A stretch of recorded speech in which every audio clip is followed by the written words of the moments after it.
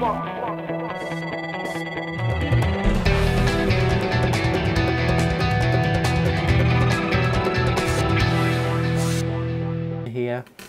this is part one of restoring this big massive housing.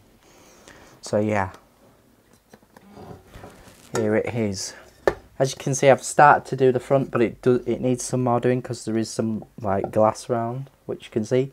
And when you spray the front of that, you'll see it when you peel it off. So you might as well do the preparation, do it well, and then you'll get a better result. So yeah, I'm going to be doing time lapse on my GoPro Hero 3.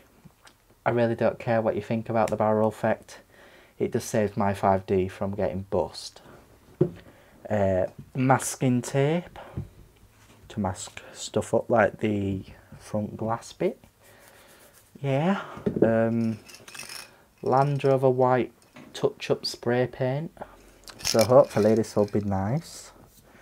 So yeah, I got that for free, by the way, from a Land Rover dealership. So yeah. Here's the camera. What I'm going to be doing is firstly taking everything off here and putting it in the box, taking the bracket off, taking the screws out the bracket and stuff like that.